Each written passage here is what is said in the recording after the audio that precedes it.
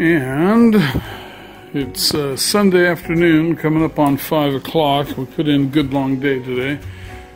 We are just about to illuminate the old stairway.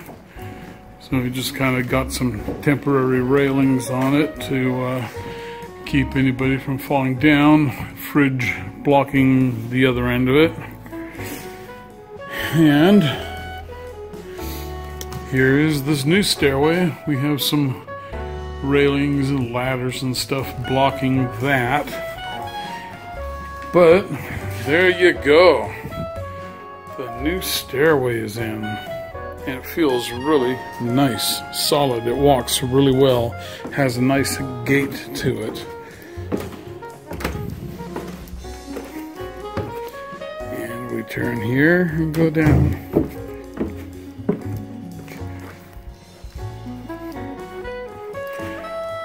There is the landing at the bottom and the midpoint landing. Here is our connections in there. One of the things that we do to connect stairs, which is kind of a nice little trick, is you can use a regular hanger and just put a cut in the bottom of your stringer where it bolts to the side of the floor above or the house or what have you, and it slides right into that notch. So that's one way to hang them. And then the other way is to just get a good old angle bracket. These are what's called L70s, and they're just the perfect height for that stair stringer. And there is the framing underneath. We've got some 3.5 inch split drive concrete fasteners in there. I don't know if you can see one in here. They kind of hide pretty well, but I think there's one right in the center. And got that going there. So yeah, the new stairs feel really good and walk really good. So we've still got some more work to do up here next week. Next week being Tuesday, we got to work a different, finish off another project on Monday tomorrow.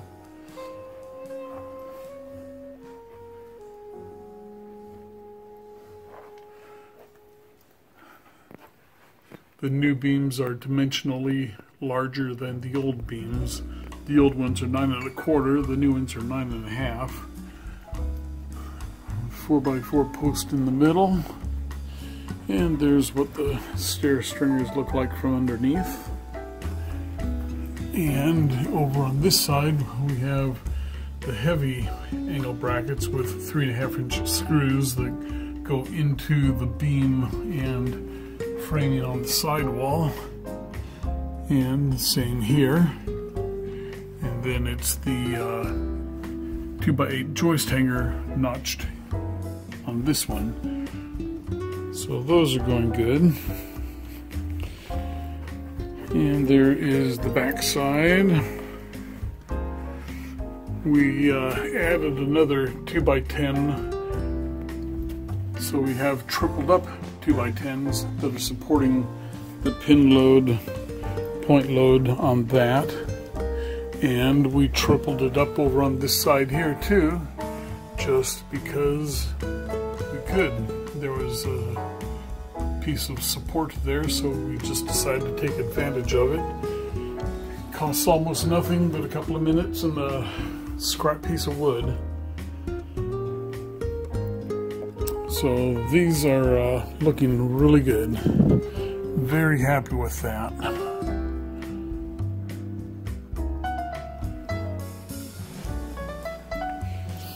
There's the footing there that you can see. The rest of it is already under the carpet. But it worked out really well. We rolled the carpet back up and Now we just have to get a carpet iron and glue back tape and stick it back together. Okay, so yeah, this is a good hustle day today. Got a lot done. Folks are coming back from their Hawaiian vacation tomorrow morning, and I'm hoping they're going to enjoy the new stairway.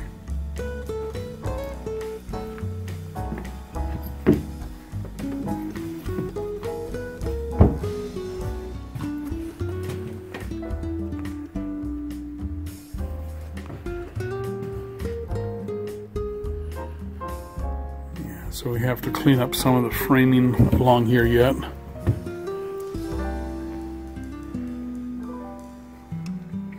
There's the temporary railing.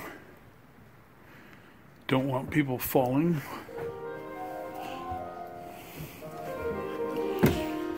Okay, so we are done and ready to go.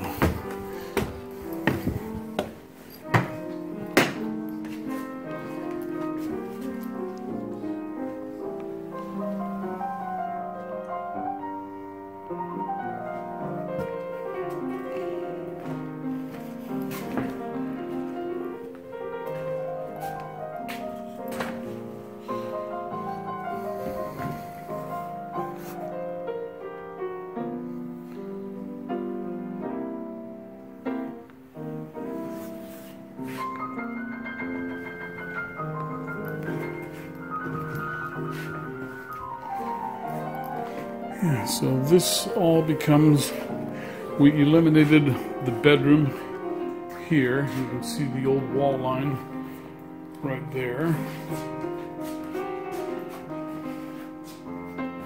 And now all of this space becomes one big living room with a fireplace. Much, much better. And then, when the new beams get here, this wall goes. We sister on the new beams, and this opens up into one wide room. There will be a kitchen island here, where I'm standing. Cabinets along the wall there, sink in the middle of the window. Stove roughly where that is. Fridge. And then some tall pantry cabinets. The lighting is already up there ready to go.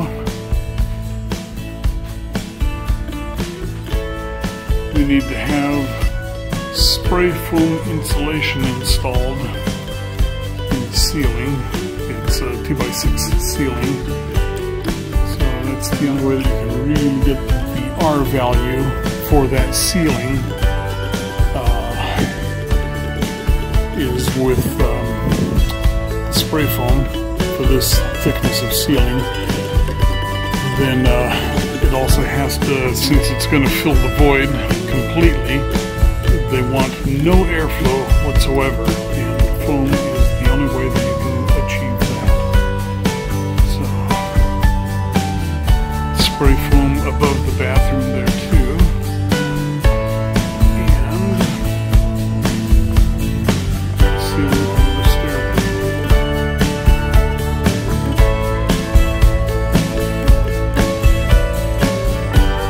Okay.